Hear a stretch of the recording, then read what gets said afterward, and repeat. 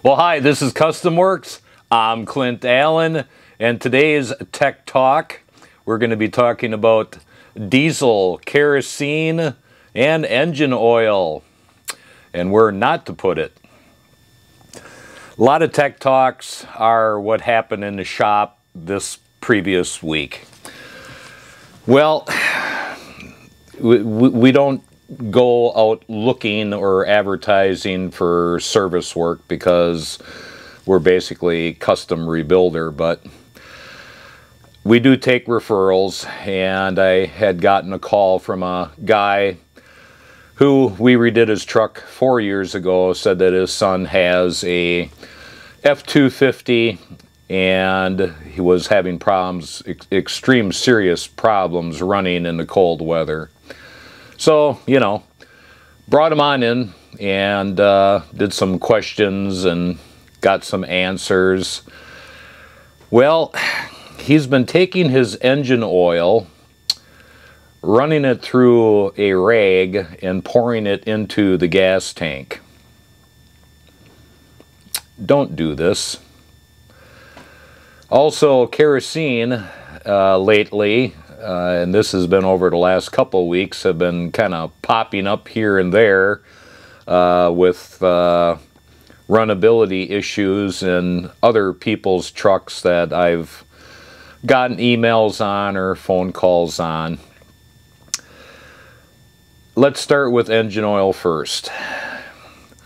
You have your 7.3 or 6 liter or whatever diesel motor, and you drop the oil in it, and you've seen some dumb on YouTube saying, hey, filter it out, put it in your gas tank, your diesel tank, your fuel tank, whatever you want to call it, all right?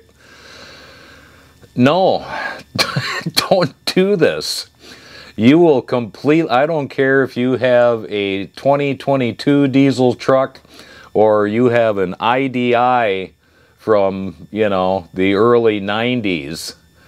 Do not put oil in your fuel tank. It has got all the contaminants from the diesel exploding and shooting through back into the oil, and all the contaminants. You got small items that I don't care what kind of engine you have and how well you take care of it, you are always going to end up with metal in the oil. I don't care how well you filter it. It is not going to come out. You are running all that crap through your injectors, and you will wreck your filters. You will wreck your up pump, and you will wreck your injectors. Kerosene. Kerosene has no place in a fuel tank of a diesel. It is a completely different makeup.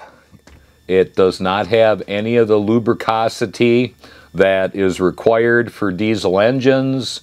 It runs substantially hotter, and that is, heat is the killer of diesel engines.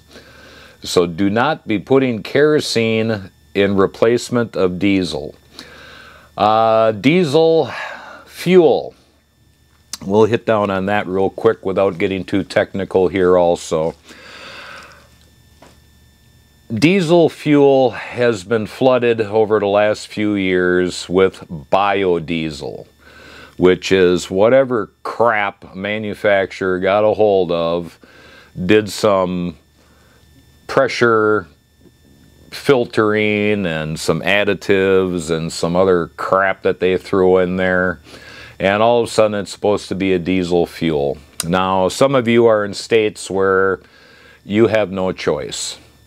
Now, one of the reasons why I do not have problems with our fleet is because we use premium diesel, and the places that we go to and get that premium diesel does not put any biodiesel in it whatsoever.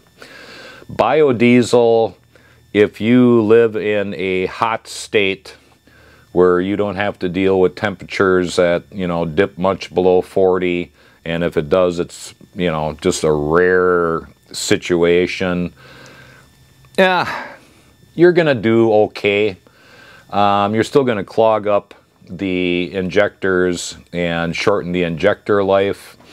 But if you live in a cold state, you're really going to mess up your injectors using a blend that has high biodiesel in it. And it's gotten to the point where it's gotten so dishonest where they'll put on the pump that, well, you know, it's anywhere from 5 to 20%. Well, I'm here to tell you, these are corporate companies, and it's probably more than 20% that's going in there because, you know, the corporate greed. It's my suggestion to you that I know it's more expensive, but you are paying for what you get, even though there's some of them out there that have said, oh, you ain't premium diesel, you know, you're just getting ripped off. No, you're not. There's a reason why premium diesel is more expensive. It does have better lubricity in it. It does have less biodiesel in it. Or if you go like I did and you ask the owners of the fuel stations and find out what companies carry zero biofuel diesel and use their premium diesel, the truck runs better, the injectors last longer. It's not uncommon for me in my fleet to have injectors last 500, 600, 700,000 miles. Matter of fact, I had one 2000 F350 that it made 900,000 before it started to have injector issues. Changing the oil regularly, putting in good quality diesel fuel.